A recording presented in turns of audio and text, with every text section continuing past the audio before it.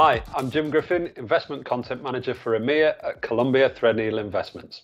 In this special episode from the Eye of the Needle podcast team, we're talking about Black History Month, what it is and what it means, not only to our guests at their respective asset management groups, but also to the asset management industry as a whole. So, lots to talk about. And joining me to do so are Ebele Nwangwu, Investments Analyst at Columbia Threadneedle, and Dennis Owusu-Sem, who is an Oversight Relationship Manager at BMO Asset Management. Welcome to both of you. Hi, thank you, Jim. Hi, thank you for having me. Now, Ebele, before we really get into today's topic, can you tell us a little bit about what your role as an investment analyst entails and how you got into asset management in the first place? Of course. So I work on the central research team.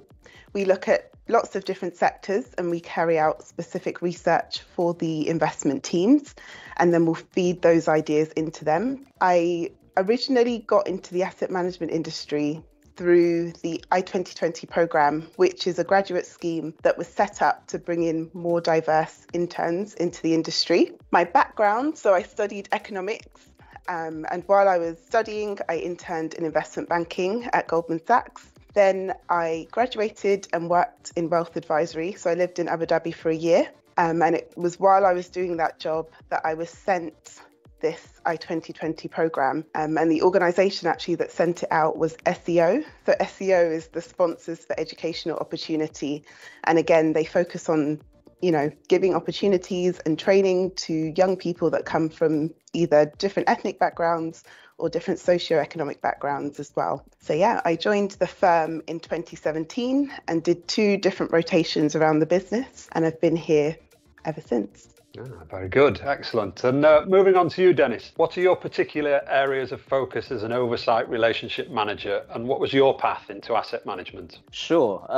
So by way of background, I'm an economics graduate from the University of Bath, spent some time at Goldman Sachs, and then started working in asset management. The first role I had was in quality assurance, then spent some time in client services, and now as an oversight relationship manager, we basically manage the relationship between BMO and State Street, where we outsourced our investment operations team. Alongside that, I've done a few things to kind of keep me engaged as well. First of which was creating an educational app, which did 1 million downloads in its first year, then started up a networking organization. And then a work colleague asked me, how many Black role models in the UK do you know who are not in music, sports or entertainment? I could only think up of 3 at the time, so went out, interviewed as many senior Black leaders as I could find and released the content. That then evolved into events, which then evolved into conferences, and we get senior executives from across the world to talk to Black and ethnic minority professionals about what we need to get ahead. So yeah, that's myself in a very brief nutshell. And I actually met Dennis before work. Yes. Partly through one of his success talks. Yeah. This is when I was like 15. Oh, yeah. Very good. Yeah. So your paths have crossed before. Indeed. Okay, so as I said earlier, we're discussing Black History Month in this episode. Now, by way of introduction, Black History Month is celebrated throughout October in the UK and is clearly one of the most prominent cultural celebrations of the year, honouring contributions made to society by people of Black heritage and their communities. You can read all about it at blackhistorymonth.org.uk. Ebele, I'll start with you. What are your thoughts on Black History Month and what does it mean to you as a celebration? I think it's one of those things that you almost don't want to have to celebrate. It would be great for everyone to just know about Black history and for it to have been incorporated in, for example, the curriculum. But a big issue, I suppose, is that we don't necessarily know the contributions that these people have made and how entwined that Black history is with just standard British history. So yeah, for me, it's just making sure that information that should already be known is more widely known and just kind of highlighting more of the underrepresentation, not only in our industry, but across lots of different industries as well. And Dennis, what about you? What are your thoughts on the importance of having a Black History Month? No, I echo everything that Ebele has actually mentioned, because I think there's been many contributions of Black individuals to the UK over the years that isn't necessarily well known about or celebrated. And so Black History Month gives us that opportunity to highlight those successes and contributions to UK society. It would be great if this was actually embedded into like the general curriculum, but we just obviously have to start from here and continue to push forward. I think in recent years, with the Windrush scandal and the Black Lives Matter movement, there's been a lot more focus on the racial disparities, not just in the UK, but across the world. And I think this month, especially in the last 18 months or so, it's allowed Black people to really become a bit more vulnerable and sharing their experiences and allowing people to actually understand a bit more about what life is like for a Black person in the UK. Yeah, and sticking with you, Dennis, how diverse, I mean, moving on to kind of what we do in our jobs, how diverse would you say the asset management industry is, and how has that made strides in recent years? Oh, I think it's quite well known that the industry isn't as diverse as it could be.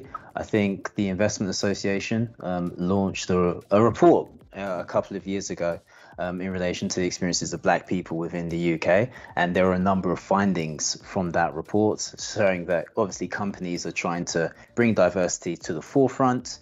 There's lots of initiatives going on. I think about 42% of the companies they surveyed actually had like initiatives, I think it was about 90% wanted to do these initiatives or had plans of doing these initiatives.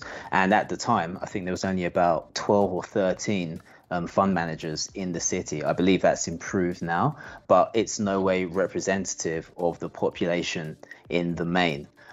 So that's where it has been in recent times. I think over the last couple of years, there's been a number of initiatives. I think Ebele is a member of Investment 2020, and that's about increasing the diversity of candidates into the city and asset management as a whole. I think their last cohort had about 49% of ethnically diverse candidates. And then there's other initiatives out there like SEO, Talk About Black, Amos Bursary, Urban Synergy, Race at Work Charter. And there's all of these initiatives are coming together to help improve the diversity. And it's not quite there yet, but hopefully with continued pushing, it will get there eventually. Yeah, so I'm on the right path at least, but lots more that has to be done. Ebele, given what Dennis has said, can we apply what Black History Month celebrates and teaches to our industry? And if so, how? Yeah, I'd say definitely. So Dennis mentioned the Accelerating Black Inclusion report, and there were lots of findings within it. It was headed up by Yasmin Chinwala. And I think one of the really important things was the idea that we've kind of focused a lot on entry level in terms of Black inclusion, but also we need to think more about more senior leaders and how we can ensure that they have the right training and access to those positions as well. And it's interesting with investments, our job is literally to interrogate the business models of different companies and have that diverse mindset towards that. So it's like the more diverse backgrounds that you can include, whether that's gender, whether that's race, the better the outcome essentially is for our clients, because we're being more rigorous about how we assess those investments. Yeah, I mean, it sounds like it makes complete sense, doesn't it, really? Mm-hmm. So, Dennis, what developments, achievements or contributions in our industry around Black inclusion have really stood out to you in recent years? I think in recent years, the Diversity Project has probably been the standout initiative, because initially it looked at all of the different strands of diversity within the industry. And if you look at it from an ethnic perspective, there's the Talk About Black strand. And why I think the Diversity Project is important is because at the end of the day, it's going to take lots of different people to actually come together to make the difference, to actually embrace the different elements of diversity. And I think in recent times, there have been more organizations that are coming to the fore to actually add value. So I think the FCA recently with the Bank of England and the PRA came out with some recommendations as to what it's going to take to change the dial and actually improve diversity in the main. And so I would say the Diversity Project and now bigger entities are now coming to support this. So hopefully in a few years, we will be able to see the change which we all desire. Now, you mentioned the Talk About Black project there. That was founded as a work stream of the Diversity Project to accelerate inclusion in the investment and savings industry. Can you tell us more about this program, what its ultimate aim is and what it's achieved? Yeah, so I think in terms of the ultimate aim, it's to increase the numbers of Black leaders, or at least in the pipeline, by 2025. It was started by Dawit Konate-Ohulu, and he obviously is quite prominent. He works at Redington, chairman of that, founded that, and he's quite prominent in the industry. And he wanted to kind of ask the question as to what exactly is it? Why are there not as many Black individuals in the seat at the table, so to speak, where he's having meetings and discussions and things? And so together with Justin Onakusi, Gavin Lewis, Angie Kang Stewart, Rachel Green, and Darren Johnson, they've really taken the lead to push the dial in terms of seeing ways by which we can increase Black representation in the asset management industry. And they do that at all stages. So they have skills workshops, which help people in university to develop more of a broad awareness, but then also the skills needed to enter the industry. They have mentoring circles, which are really focused on individuals with 1 to 10 years of experience to help them deal with the challenges that they face, whether it be learning to negotiate, dealing with difficult people, everything that you need to really help accelerate your career, so to speak, but also actually stay in the industry. Because what you tend to find is that after a few years, you tend to see a lot of Black individuals leave because they're experiencing challenges within the industry. And another initiative which they're looking to do is looking at the other end of the spectrum. And so they have a mentoring program with Black senior leaders and tying them up with other senior leaders across the asset management industry. So Talk About Black is looking at the entire pipeline and looking to affect the change. Yeah, it sounds really positive, a great initiative. Ebele, Columbia Threadneedle has played a role in what was the 100 Black Interns program, now the 10,000 Black Interns program. Can you tell us more about that and the firm's involvement? Yeah, definitely. So with the 100 Black Interns program, that's how it initially started, with a focus on just having 100 Black interns that we would place into different internships across the industry. And Columbia Threadneedle joined in those initial stages. And then the project kind of blew up. It got so popular, so big, that it was rolled out to 10,000 internships. And if I'm correct, it wasn't just asset management, it was across lots of different industries. So at the time, for me, this was something that was really exciting. Obviously, I was already in a full-time job, so I couldn't apply, but I shared it with my networks. And we've actually taken on 2 interns this year. So they've been rotating around. So they were in fixed income and equity, and then they rotated and swapped. And then now what's actually happened is we've taken them on full time for our 2-year graduate program, which is a new scheme. So it's just exciting that, you know, this opportunity is available that wasn't necessarily there before. And it's just adding to the diversity of our workforce. Yeah, and to see it grow like that is really fabulous. Mm-hmm. Dennis, there has been some wider discussion about the ethnicity pay gap in the UK, with everyone from the Commission on Race and Ethnic Disparities to Talk About Black sharing their views on this. Can you tell us a bit about that discussion and the main challenges and benefits of this reporting? Yeah, it's a bit of a politically charged one in certain aspects. But yeah, from when you look at the Commission, some of their recommendations have basically said that in certain areas of the country, I think in 437 out of the 650 constituencies, the population is 90% white. And so therefore, if you were to do an ethnicity pay gap reporting exercise, it wouldn't necessarily be representative or accurate because of the basic localities of ethnic minorities. And while I conceive the logic behind that, I don't think like the wider impact is actually being taken into consideration, in my personal opinion, because I think one of the most important things about these reporting exercises is that it allows a conversation to start happening, and it allows like change to actually start happening. Even if you look at the gender pay gap, for example, you can look at the stats, and more women actually do part-time work than actually full-time work. So that leads to some of the discrepancies, but it's not supposed to be an all-encompassing tool. And that's the same for the ethnicity pay gap as well. It's supposed to be something which is used to spark the conversation and to focus on the areas where you do have that data to see what the challenges are, why things are happening, and what you can do to address the change. Because once you reduce that gap, then that's obviously going to filter into other areas of society as well and lead to the balance that we want. So yeah, to contrasting perspectives on this, but I think overall, if we're trying to get that equality, the ethnicity pay gap is something that is quite important. And there are some firms that have actually taken this and without it being mandatory from the government. But I think with a bit of government support to get there, it will be important. And I think on the 25th of October, it's being discussed in the House of Lords. So it'll be interesting to see what comes from those discussions. Absolutely.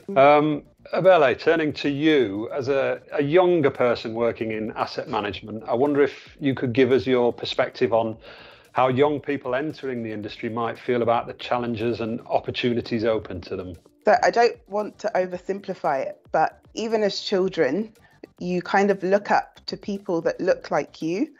And you think, if they can do something, I can do that as well. And so when you're in the workplace, for example, and you come in and you don't see people that look like you reflected in senior leadership or on the executive boards, it can be quite disheartening sometimes. And so I think for young people that come into the industry newly, having initiatives like that just kind of gives them a bit more hope and aspiration that actually I can reach X position because there's initiatives in place to help me, and because there are increasingly more people that look like me that are doing those roles. So, for example, when I joined, I was the only Black woman in investments, and it was one of those things where you don't think about it day to day, but it's just something where you're like, oh, okay, why are there no Black female fund managers? And is that something that I can do?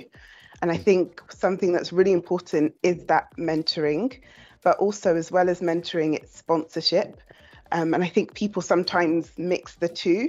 Mentoring is good because you have somebody that you can ask questions and find out more about the industry from. But sponsorship is more active. It's a senior person that kind of takes you under their wing and says, these are the opportunities that are available. What do you want me to help you get into? And I was very lucky that when I joined CTI, I had sponsorship as well as mentorship. And it's something that I think is really important for lots of millennials and young people that enter the industry. Yeah, so I mean, still some way to go, which is something, a kind of recurring theme as we have these discussions. I mean, what can we do as an industry to change that, and also broadening that question out to appeal to younger generations in general about the importance of finance, savings and investment? I think there's probably two parts. The first part is kind of getting them when they're young. So in schools, in colleges, just explaining what asset management is. Because for example, I didn't know what it was until I was at university. I come from a Nigerian background. So my career choices were you become a doctor, an engineer or a lawyer. They didn't really know about anything else. So I think it's important to go to schools. And we've done lots of things where we go and give talks at schools as well. And it's really helpful because it just gives them insight into a career that they never knew about. And then the other point, I think, is on just savings and investments in general, just teaching young people how important it is to have a pension, to maybe have a stocks and shares ISA, how to manage your money. So that financial literacy side of things. And obviously, I think at the moment, it's not something that's a core part of the school curriculum, but it's something that's really, really important. And at the moment, I write a blog to encourage young people to start learning about investing and all that sort of stuff. And I think just the more that we can build that education at the younger level, the better it can get going forward. Yeah, I mean, personal finance has long been mooted as something for the national curriculum and never quite happened, but I think it would be invaluable. Well, I mean, that's it for this very special episode. A fascinating discussion, and clearly so much more still to do as an industry, but there are clearly some great initiatives in place that will hopefully bear fruit, that need to bear fruit in years to come. Once again, my thanks to Dennis and Ebele for taking the time to speak to me. It's been really great. Thank you both. Thank you. Thank you. Thank you for having us. And just to remind you, you can read more about Black History Month at blackhistorymonth.org.uk. Thanks for listening, and we'll be back soon with another episode of Eye of the Needle. Bye-bye.